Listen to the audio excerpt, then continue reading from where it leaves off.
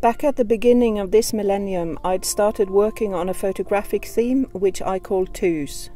I was interested in two people who were very closely connected. In 2001, someone alerted me to two brothers called Harald and Mathias. They were living together on a tiny farm outside the village of Vågå in the middle of Norway. They were 75 and 80 years old and had lived together their entire lives. Neither had married or travelled far from home. Harald, for example, had spent one night in a hotel in Lillehammer, a town about 3 hours away from Vågå. He told me it was the worst night of his life.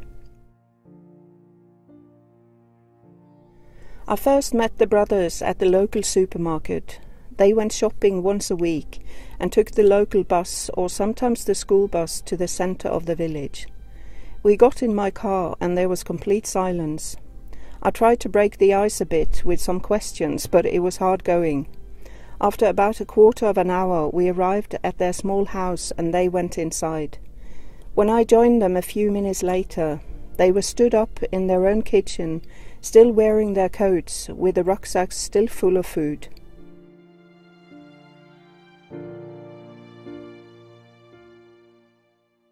It took some time to get their confidence. There weren't many visitors knocking at the door, so it was a big challenge for them with my presence.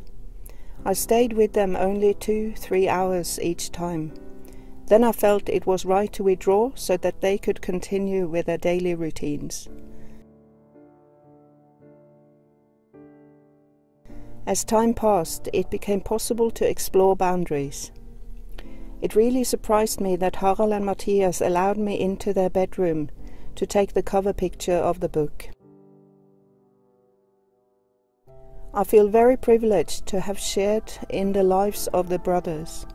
In modern Western society, most of us have many material goods, but the brothers had a very simple lifestyle.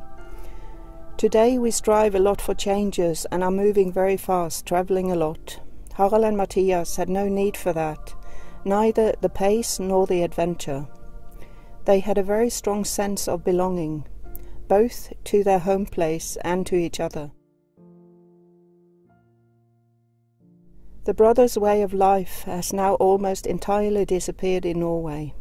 My book is a record of that life and of the lives of Harald and Mathias Ramen.